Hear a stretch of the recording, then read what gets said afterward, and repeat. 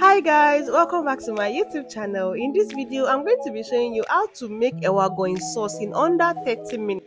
So I'm going to be making use of this grinded pepper seed flakes. It is grinded. I'm going to drop a picture there so you can see. This is exactly what it looks like before it was grinded at the market. I grinded it at the market, that's why I couldn't show you. So I just added it in a bowl and I added some water to it to form a thick paste. Moving forward, so we are going to add some palm oil into our pan, and then we are going to proceed to fry our ejapika and some pomo.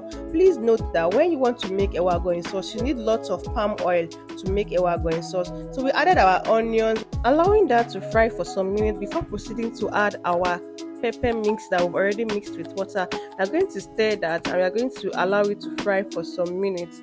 Then we're going to proceed to season it with some seasoning powder and some salt, and then we'll allow it to fry for some minutes. Frying Ewa Aganyi sauce requires lots of patience and lots of attention. This is after almost 15 to 20 minutes that it has been frying. So I decided to add my fish and pomo at this point so it can soak up a little bit of the oil. And at this point, it was already looking dry. I needed to add some more palm oil, which I did. After adding some extra palm oil, so I covered and I allowed it to cook for extra 5 minutes till I got the consistency that I wanted. If I wanted it to be more dried and more crispy than this, I would have left it on the fire for a longer time, but this is exactly how I like the consistency.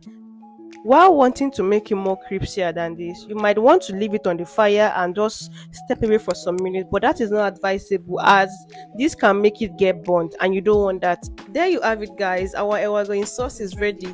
So guys, if this is your first time coming across my page, please do not make it your last by clicking on the subscribe button and also turning on post notifications so as to get notified when next I drop a video. Thank you so much for watching. Bye.